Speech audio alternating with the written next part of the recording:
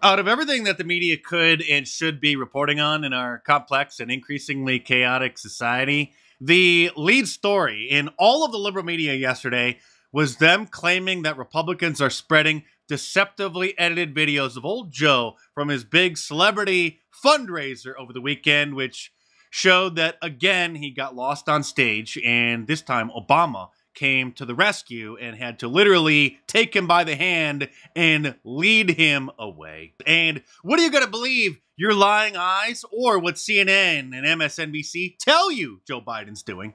There's a growing and insidious trend in right-wing media, broadcast, print, and social media. It is to take highly misleading and selectively edited videos of President Biden directly from Republican National Committee social media accounts and then use those videos to spread messages virally to cast doubt on President Biden's fitness for office. Here is this headline from the New York Post, quote, Biden appears to freeze up, has to be led off stage by Obama. Actually, I'm going to have to disagree with the New York Post headline because there's no need for the word appears in there. Biden froze up, got lost, had to be rescued and led by the hand off stage by Obama. And as always, they are guilty of the very thing that they accuse Republicans of doing. They are spreading a deceptively edited video. This is their version, trying to show that everything's just fine. And it shows Biden freezing there and then cuts to the wide shot. And this is where Obama grabs him by the hand and then starts leading off stage. And then, oh, there we go. Okay, cuts back to the close-up. So they're saying that this is just totally normal. Joe Biden is as sharp as a tack. Call us for a special caring touch. Visiting angels care so much. Visiting angels, America's choice in home care. I think what the White House and Biden campaign, what they have an issue with is that these outlets are wrapping these videos in very misleading context, right? Saying that this is evidence that Biden was freezing. He's unable to walk off stage on his own. And that's obviously not the case, but that's how it's being portrayed in right-wing media. Subscribe to my channel if you're new here because you're not going to find independent analysis like this anywhere else. I'll spare you from having to watch the CNN clips because the Mockingbirds are all repeating the same talking points. And one of them set Karine Jean-Pierre up to try to defend the situation. Listen to this. Secondly, there seems to be a sort of rash of videos that have been edited to make the president appear especially frail or mentally confused. I'm wondering if the White House is especially worried about the fact that this appears to be a pattern that we're seeing more often.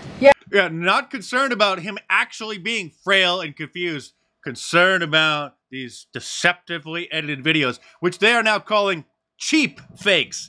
Yeah, and I think you all have called this the cheap fakes video, and that's exactly what they are. They are cheap fakes video. They are done in bad faith, and some of your news organization have. Look at how concerned she is, showing an actual clip of a close-up, not the wide shot. That's done in bad faith. Have been very clear, have stressed that these right-wing critics of the president have a credibility problem because of the fact checkers have repeatedly caught them pushing misinformation, disinformation, and so we see this, and this is something coming from your part of the world, calling them cheap fakes and misinformation. Because of this nonsense, someone at the Daily Meme team, who goes by Defonzer, I think is how you pronounce his name. I apologize if I got that wrong. Daily Meme team, it's fantastic, came up with this gem. Ladies and gentlemen, if you will, look right here.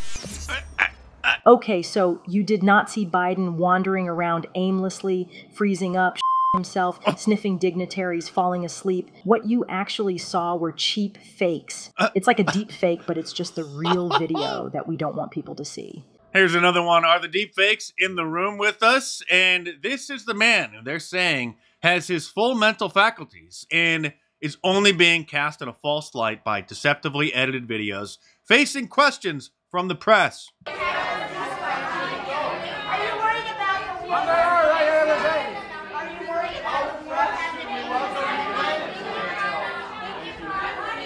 He literally just mumbled a bunch of nonsense and then laughed instead of actually answering questions for the American people. And I don't need to show this 5-minute compilation that the RNC put together of old Joe losing his train of thought, mumbling, getting lost, because we've all seen way too much of this already. This compilation, however, is worth watching. Start your tape right now, because I'm about to tell you the truth.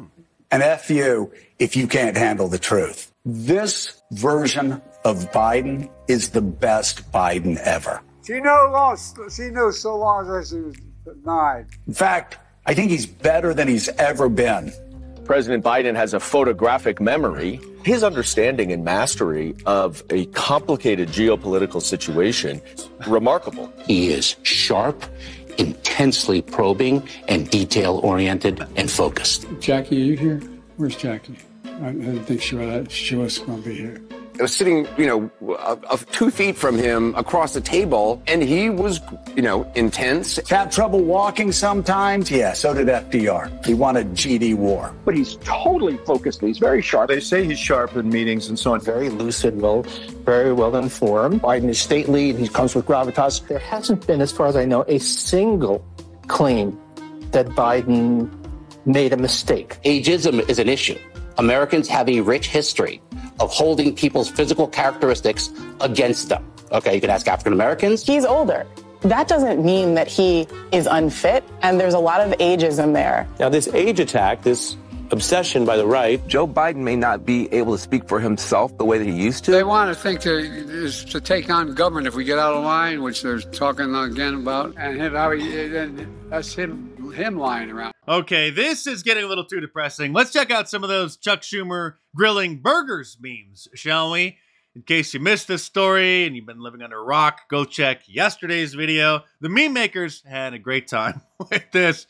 A lot of people showed how Chuck Schumer cooks cheeseburgers like this and this. And brace yourself because you can't unsee this next one. Okay, that is Nancy Pelosi's top, by the way, in case you missed the previous cycles of memes of her at the beach.